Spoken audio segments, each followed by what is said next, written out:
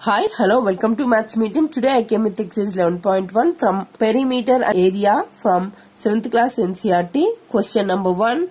The length and breadth of a rectangular piece of land are 500 meter and 300 meter respectively. Find its area and the cost of the land if 1 meter square of the land costs 10,000 rupees. Here we are having one rectangular piece of land and its length is 500 meter and breadth is 300 meter respectively. So we have to find its area. We know the rectangular area and after that the cost of the land we have to find, that is 1 meter square cost is equal to 10,000 rupees. So we have to multiply this 10,000 into founded area. So let's start with the given information. So if you take a rectangular field here, so this is a rectangular land. Now its length is equal to 500 meter and breadth is equal to 300 meters. Now we have to find the area. So write the given. A rectangular piece of land has L is equal to 500 meters and B is equal to 300 meters.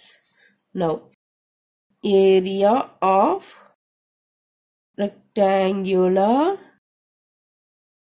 piece of land is equal to L into B. It means length into breadth.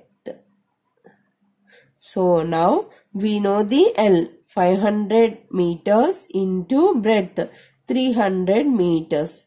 Now 5 3s are 15, 2 zeros here and 2 zeros here. Ones, tens, hundreds, thousands, 10,000s, 1 lakh. So 1,50,000 meter square. It means m into m meter square. So this is area of the rectangular piece. Now this is the one. And second one is the cost of the land.